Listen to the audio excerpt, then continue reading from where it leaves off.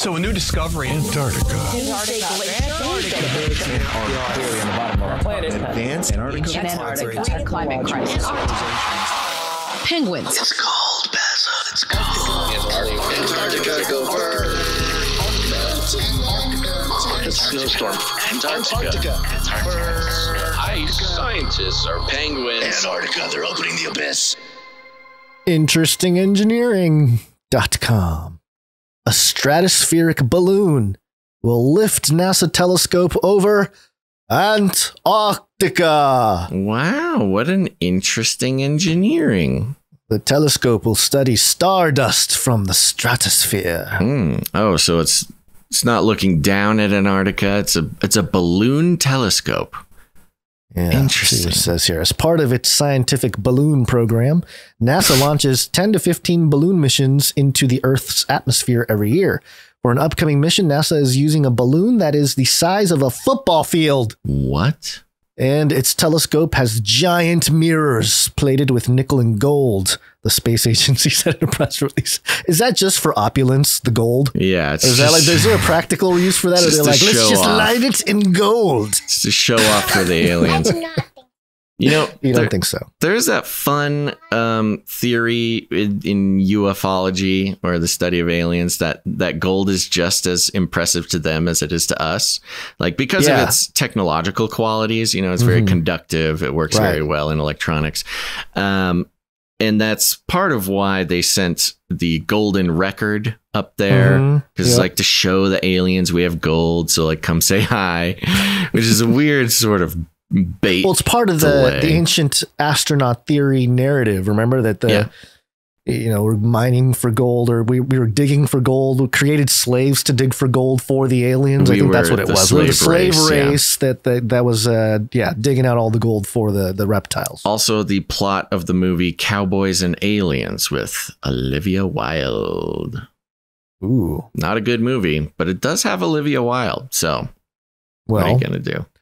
NASA's space telescopes might be grabbing all the headlines, but the space agency also relies on humble balloons to demonstrate new technology, as well as carry out research about Earth's atmosphere, study the sun, or even the universe at large.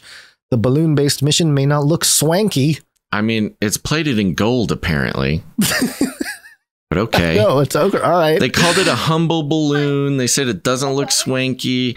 Why are they trying to downplay this golden plated? Is it a sarcastic thing telescope going on? Or? Maybe they're trying to discourage looters. Balloon looters. Maybe. Yeah. It's plated in gold, but it's nothing. It's not swanky or anything like that. But typically costs less and moves faster from planning to deployment. If this has given you the impression that these missions are any less complex to put together, then you need to read further to know about Astrophysics Stratospheric Telescope for high spectral resolution observations at sub-millimeter wavelengths, or ASTROS. ASTHROS. ASTROS. ASTROS. That's a that weird is scheduled to be deployed in December 2023. What will Astros mission do? When launched, Astros will rise to the altitude of 130,000 feet, about 40,000 meters above Antarctica, to observe wavelengths in the far infrared region blocked by the Earth's atmosphere. By looking at these wavelengths, scientists will attempt to understand how clouds and gas dusts, which are dispersed in galaxies, can also stop the formation of a star. Okay, the mission will look at distant galaxies containing millions of stars to understand how stardust and gas interact with other processes, such as eruptions from living stars or deaths of massive stars. During the 4-week mission, Astros will create a high-resolution 3D map of the distribution and motion of the gas in our galaxy. Wow. The press release says, so a lot of star stuff, I guess. A giant mirror, critical to the mission. If this telescope wants to map the gas in the galaxy, it's gonna have to turn around and look at Gonza's house after dinner. Wow. Wow, okay.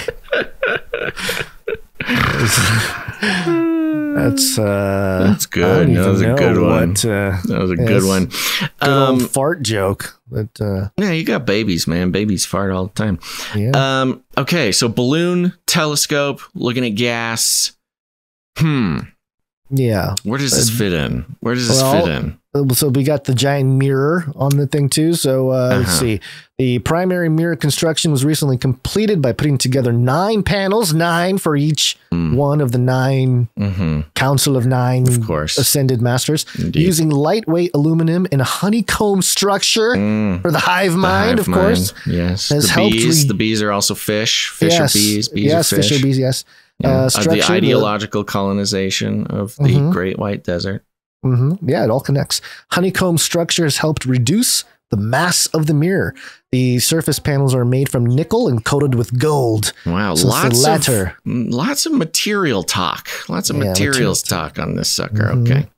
Okay, and this is what's interesting. I think this is a quote. I think this is probably the most complex telescope ever built for a high altitude balloon mission, which I don't know. Is that what's the development? You know, the level of evolution. Balloon. Said Jose Siles. Tax dollars at work, folks. NASA making the most complicated balloon. Satellite or balloon telescope. Said Jose Silas, the Astros project manager at JPL, Jet Propulsion Laboratory, the place where Jack Parsons, the occultist, started all that rocketry and rituals in the desert. Quote, we had specifications similar to a space telescope, but on a tighter budget, schedule, and mass.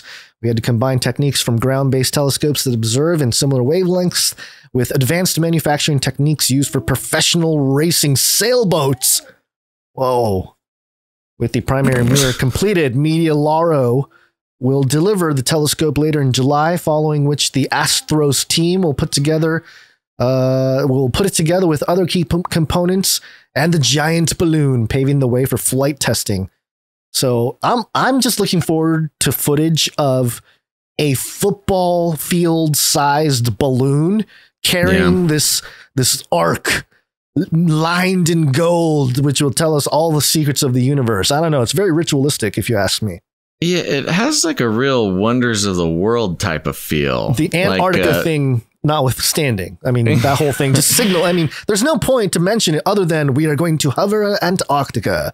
Yeah, it's like a giant floating balloon base over Antarctica, which sounds dangerous. I mean, images of the what was that blimp called? The Hindenburg.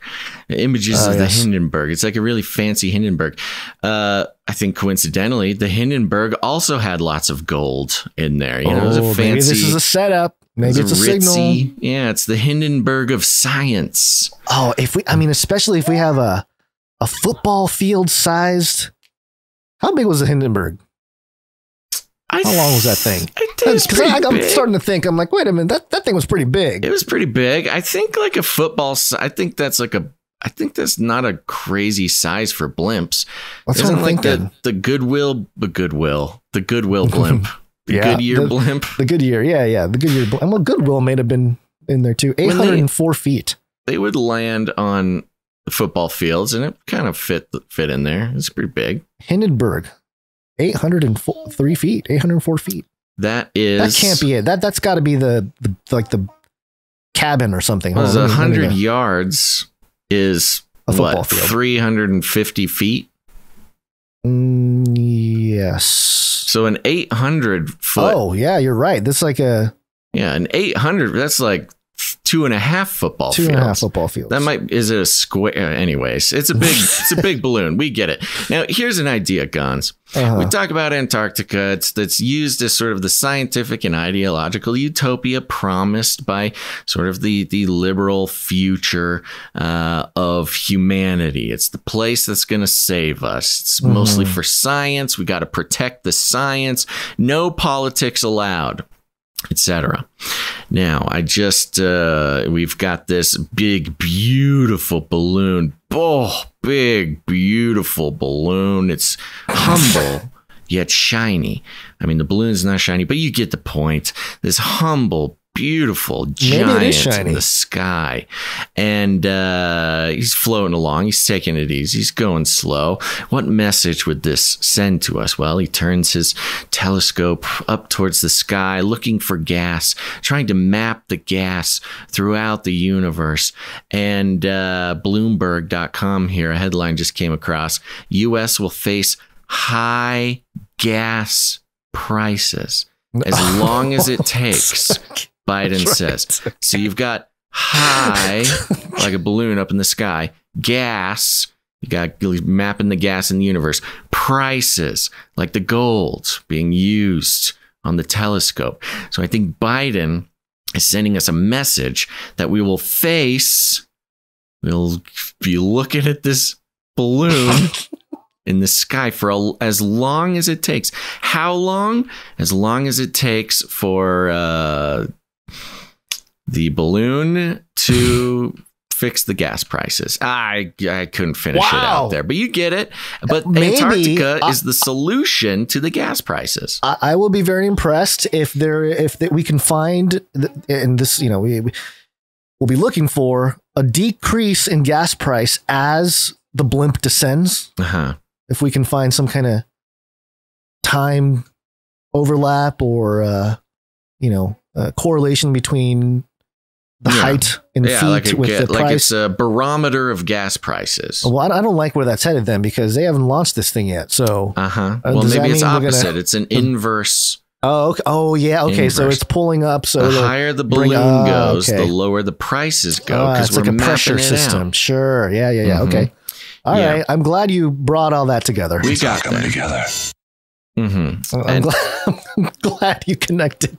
Well, let's see. High gas prices. And that's some real high level dot connecting. But there was more to it. He says as long as it takes, so Russia cannot, in fact, defeat Ukraine and move beyond Ukraine. Oh, right. So we got to keep an eye on this blimp for as long as it takes to defeat Russia, which means we might as well just get pretty good at riding bicycles, Gons. What if Russia shoots this thing down? Because remember, they've been causing havoc in Antarctica. Yeah, there has been a little bit of push and pull in Antarctica. Yeah. The Russians take down the big, beautiful golden balloon.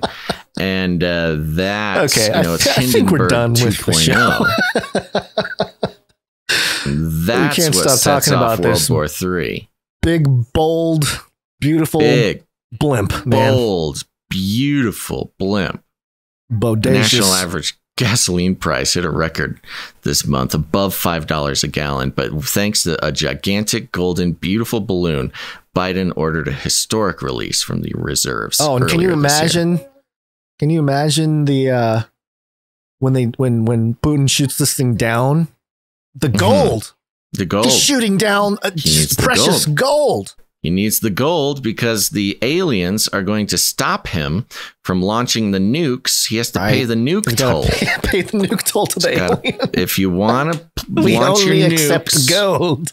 You got to give. There's some high-level intergalactic economists are setting the prices on the nuke toll. It's just all connected, It's a complex systems theory. Nothing is not connected to nothing, Everything is connected to everything, but it's not, because if it is, then it's not. I think we nailed this one.